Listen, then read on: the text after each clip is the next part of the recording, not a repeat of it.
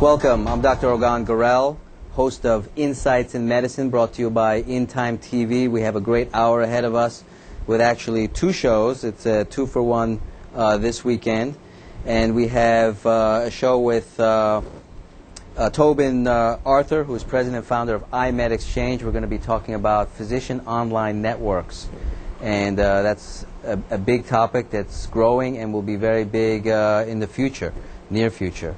And then we also have in the second half Dr. Stuart Lipson, Associate Professor of Urology at the University of Illinois, Chicago, talking about nephrolithiasis for the general practitioner. So two very important topics for primary care doctors, general practitioners, and interested specialists for you today.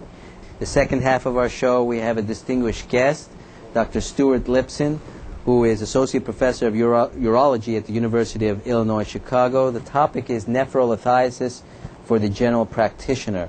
Welcome. Thank you. It's a pleasure to have you. Let me tell you a little bit about, not you, let me tell the audience a little bit about your background, and then we'll dive right into this very important and obviously very prevalent clinical problem. So Dr. Lipson is Associate Professor of Urology at the University of Illinois, Chicago. He completed urologic residency at Michael Reese Hospital Medical Center in 1981. Remained at Michael Reese here in Chicago on the attending staff. Developed an interest in urologic stone disease and was the principal investigator for development of the first tubeless extracorporeal shockwave lithotripsor medstone at that time, one of the real success stories in medical technology.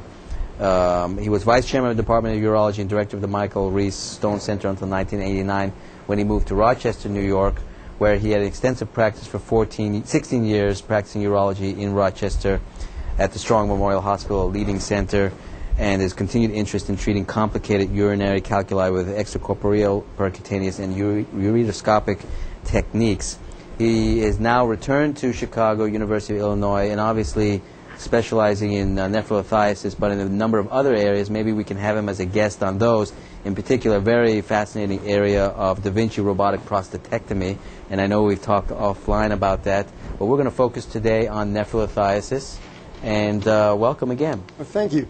As you know, nephrolithiasis can occur in any age group, but generally we see in the adults, and as in urology, most things occur in men more than in females, and true with stones also.